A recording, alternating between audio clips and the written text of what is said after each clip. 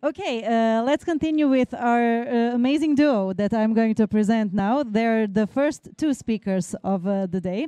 So I'm going to present you Martina Mozina. I'm sorry, Martin. I said Martina because I was looking at you. Martin Mozina, lead data scientist at Mercator DD, and Petra Hajdukovic, director of BI and CRM at MStart. How did they implement data science in their everyday work? They will tell us themselves. So please give them a warm round of applause.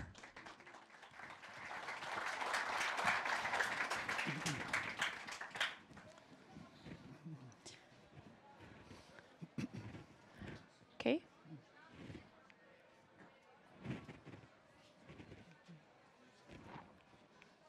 No, not yet. Yeah, now it's better. Okay, hello to everyone. My name is Petra, and together with my colleague Martin, we will present to you our Fortenova DataLab and one of the use cases that we are working on for now almost a year. Let's start with a short introduction about us. So, Fortenova Group is the largest retail and food producer in the region. We are operating in 5 countries here in this region, and we are employing almost 50,000 people. We have 5 retailers inside our group and more than 2,500 of sales locations and distribution centers.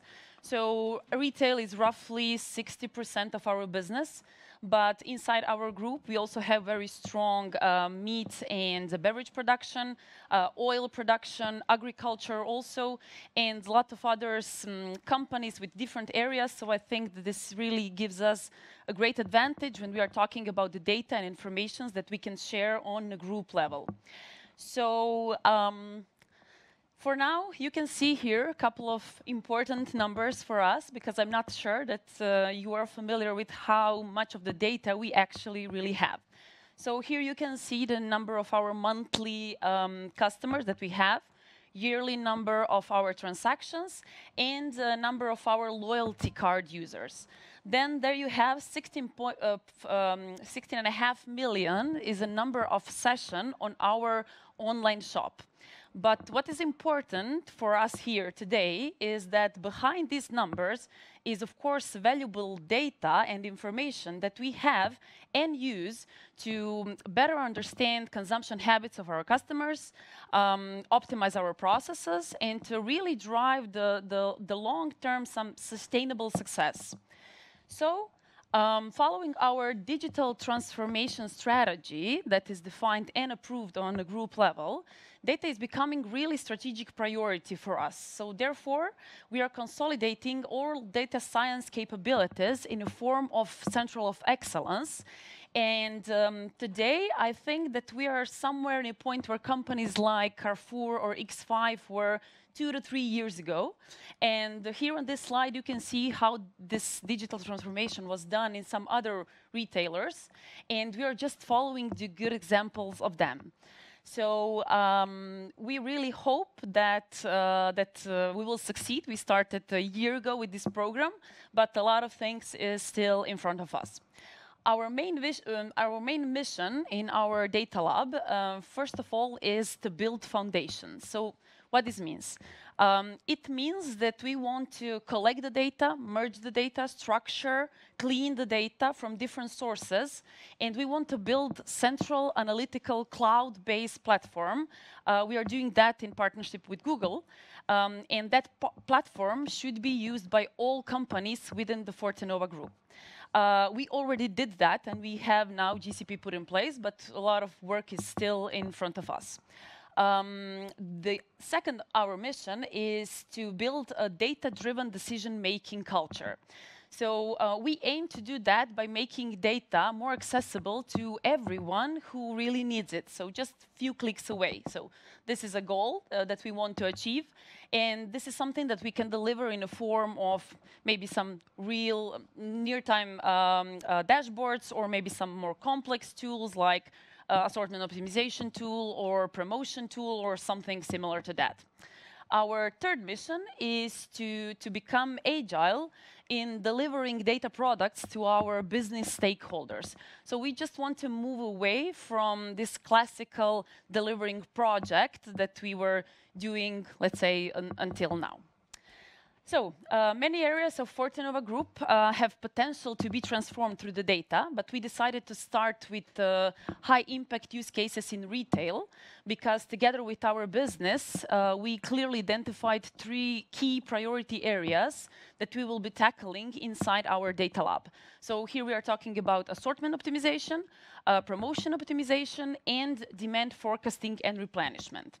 The last one is the one that now we will present to you in more details. So, when we are talking about demand forecast, one of the main, let's say, more challenging areas is fresh food forecast, but improving accuracy of demand for fruits and vegetables leads to less waste and gives better quality and availability of goods.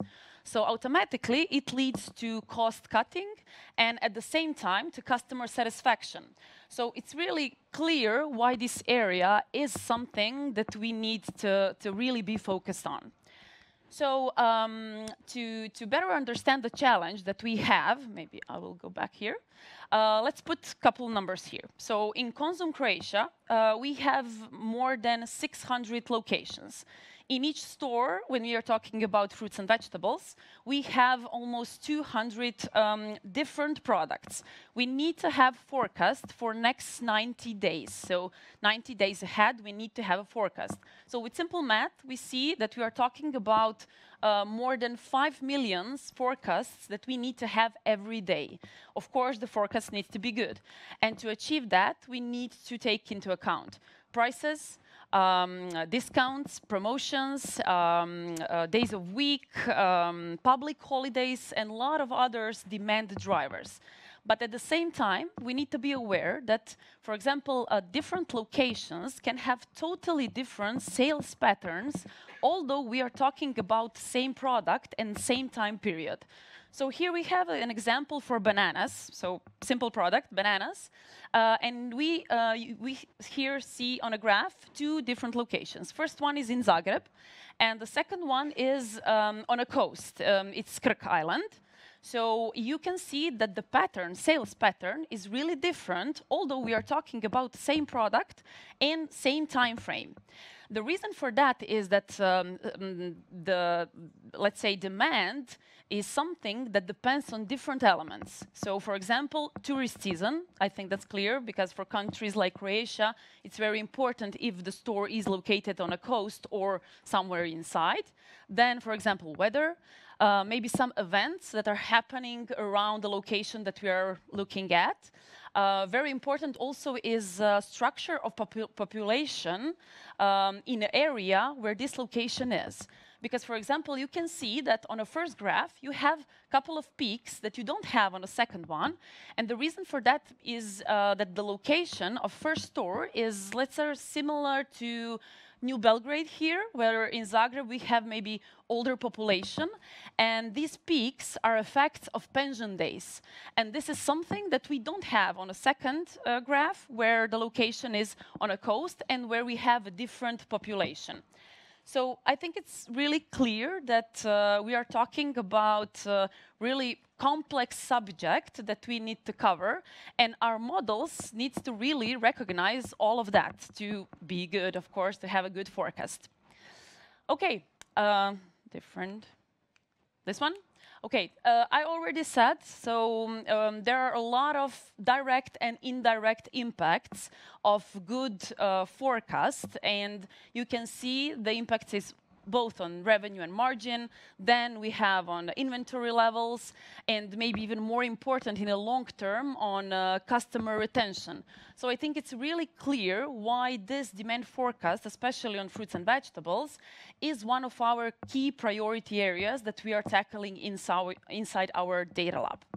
Now I will give a word to Martin, and he will explain you in more details about our models and implementation of those. Okay, thank you, Petra.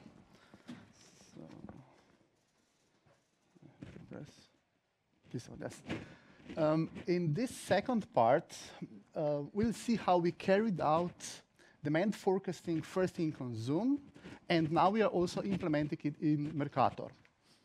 To begin with, both companies are already using demand forecasting. It's not new to them. Here are some methods they are using. The first two methods underlined are this classical statistical time series forecasting method, where you simply, when you want to forecast future sales, look at just history sales. And this is something that we didn't really like. We didn't like just to be focused on just sales and having so many methods in our systems.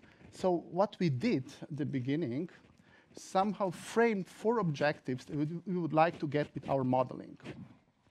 First objective would be, we would like to have a single model. So a single model that can predict sales in all stores for all SKUs or items. Then we would like to use also some external data, not just historic sales data, because with that we expect more accuracy.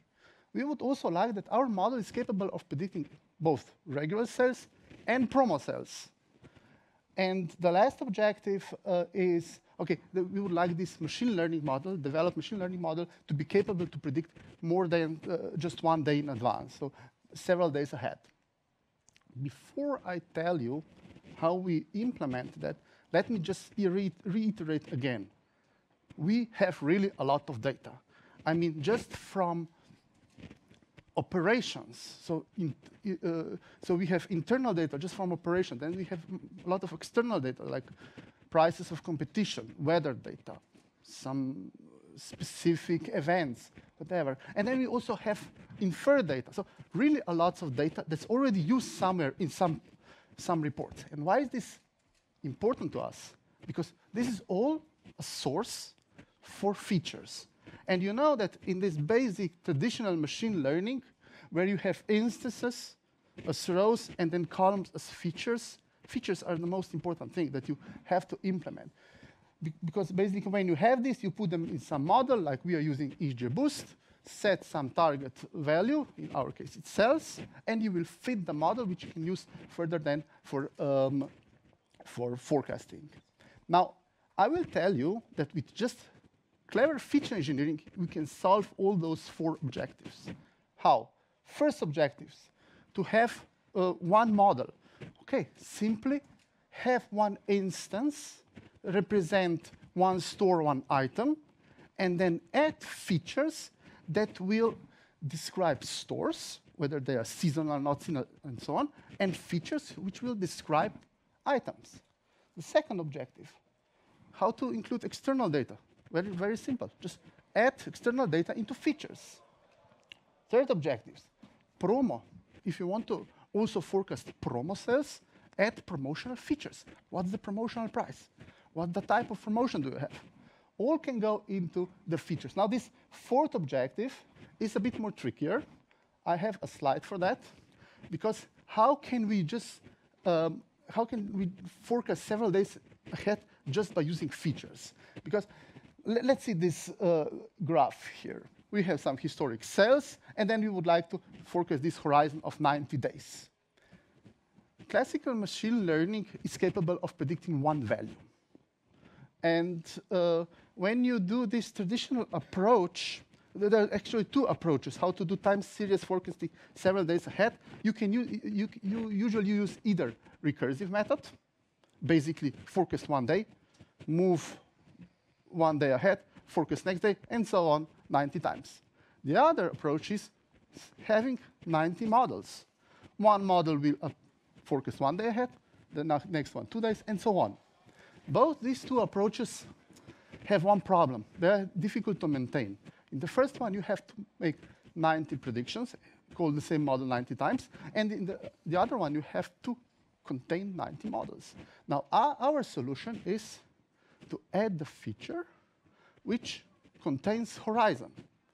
So now you have a feature, let's say horizon 90, or 10, or 12, or 20, and the model by itself has to figure out which of the other features are now important for forecasting short-term ahead or long-term ahead. Of course, you can also add additional features. You have 2 dates. You have this forecast day and target date. You can add lag features just relevant to the first one and lag features relevant to the second date. So this is all a possibility that you have. So when you have it in a setting like that, then your forecasting problem just reduces to having 90 days in the forecasting table. For each day, for each row in this table, you have a different horizon. Put it in a model, and you will get forecasts. OK, that's theoretical. Now, we know that with features, we can solve these problems. How do we implement features? You have already seen, everyone, this kind of machine learning process or some form of this process. You also know that it's never just that simple, going from problem definition to evaluation and production, but you always have to loop. We always have these loops. Why do we have loop? Because when we get to evaluation, we see that our model has a problem. You can pinpoint some parts of the space where your model fails to predict accurately. You will have to solve that problem. Usually, it's either with a new feature or with some bug fix of the data. I have been doing now very long. It's these two reasons in most of cases. Let's say in our first iteration, we found out that our model is incapable of modeling weekly dynamics. So it's not able to distinguish well between days in the week. And we had to add some features to solve that. Then, after a while, we came to another problem, that our model is not able to correctly forecast start of the season. So in fruits and vegetables, you have this problem that start of the season is not fixed. It's not the same every year. So if last year started on this day, it could start 14 days before that or later on that this year. So, and in the first case, we solved it just simply by reprogramming. In the second case, we had to involve our users, domain users, which is in our case, category managers, who now have to provide us with the date they approximately think when the season will start. OK, maybe just one sentence. What I also would like to mention here with this looping, so Petra said before that we are now going into agile methodology. And I was really surprised, but agile methodology works really well with this looping of this process. Why? Simply because you are forced every 14 days, which is a sprint, to deliver something, which means some loop of that. And you are forced to speak to your users. And in projects where you're not forced to speak to your users, it happens so many times. I was part of such a project that we started talking to users too late. Now here you are forced to do it before that. That's a good thing. OK, just a few more sentences about how we evaluate. So now we talk about this process. We end up with new features. How we evaluate that a new feature is acceptable to our model. First condition is very simple. Let's see if the accuracy of the new model improved or the error decreased. That's simple. The second one is basically looking at the data. Is your new feature having the intended effect? That means look at the problematic areas which you discovered before and see whether they're now fixed. Let's say this is an example. This is an example of tangerines from Konzum store in Samobor. The black dots, the actual cells. The blue and the red lines, the blue is the previous model. The red line is the new model with a new feature. Now what you can see is that both models here were able quite well to predict the actual set. So this is all done out of time. It's not on learning data, right? In some cases, I mean, the prediction is fairly good. But the difference between two models is here at the beginning. Now, the new model with this new feature getting from category managers when the season will start is able to more accurately start predicting the start of the season. OK, this is one thing, two things. And the third thing that we have to check is what the model thinks about the feature. You have heard a lot about shape values and shape visualizations. We're also using that. Basically, what you do is look at this feature, whether the model thinks it's important or not. If it is important, then it means that this feature is not working just for the cases that you have seen problematic, but also in general. Okay. Okay, that's it. Then you do this looping, and then you have to stop. You end up with some set of features. Let's say that this is it, just a subset of it. And at that point, you have to go to implementation of the model. Before you go into the implementation of the model, you have to correctly evaluate it against the current production model. And then you will end up with a graph like that, something like that. So here, these two curves represent errors of two models. The green is the production model. The blue one is the new model to be implemented. And this is done across different groups of items. So here we were quite happy. The new model is clearly an improvement across all groups, and decided to go into implementation. Implementation, now this part for model building, I mentioned before XGBoost, we do it in Python. And for everything else, basically, we're using Google Cloud tools. Here is maybe just one sample of how our model is integrated in Google Cloud, starting at the top with feature generation, storing it in BigQuery, then loading the model, putting everything in several Vertex AI machines, which parallel then create forecasts, and at the end, aggregating it in another BigQuery table. You've seen that we need daily 5 million predictions, which is then ready for, let's say, just analysis of category manager, or when we implemented it to the end, this was then also sent automatically into our replenishment process. The replenishment process then takes predictions and generates actual orders that will go. So how much items should be sent to each store? Okay, maybe just some words about monitoring. Like the colleague before mentioned, yes, monitoring is very important. I mean, this is a serious system. Of course, we all understand the serious system.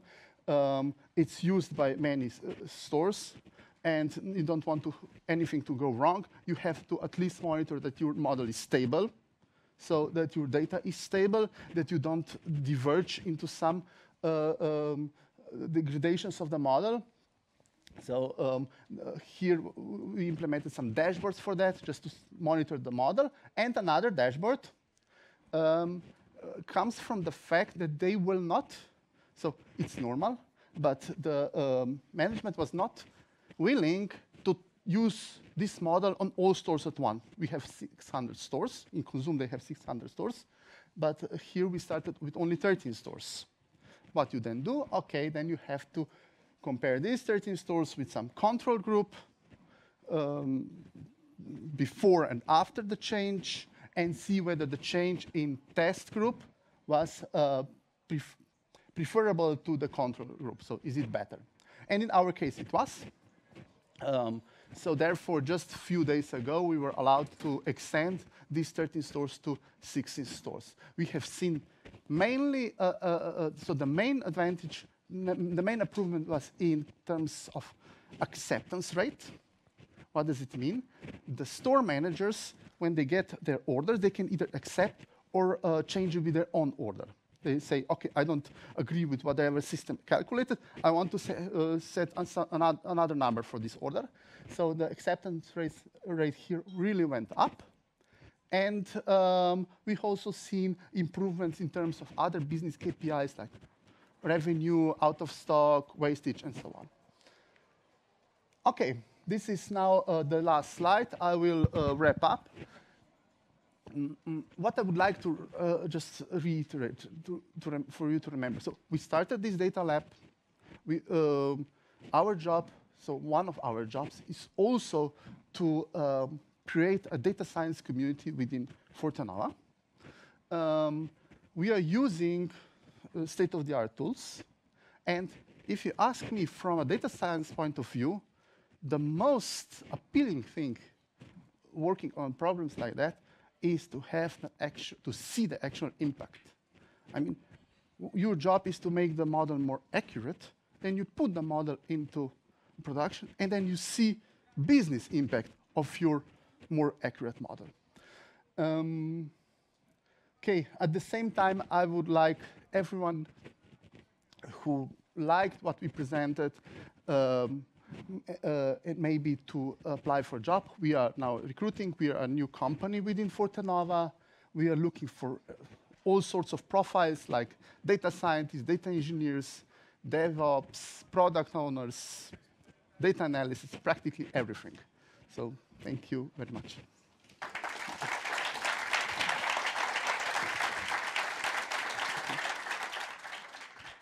We maybe have time for just one short question before the coffee break. So if anyone is interested, okay, you may be the one.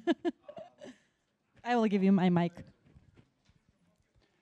For the model that uses the forecast horizon feature, are the lagged variables all the same for all like you don't use predictions as Yes. Okay. Yes. They are all relative to this prediction date. To the last actual date. Yes, the last actual date. Yes. Cool. Thank you.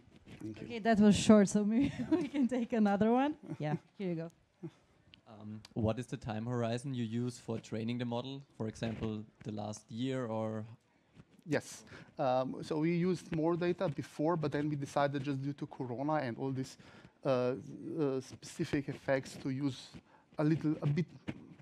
So last year plus some few months. So. And additional question: how often do you update the model? Because at the moment we are still in developing phase, so we are updating it regularly whenever we have new updates. But the plan is when we finish with this to retrain it every month.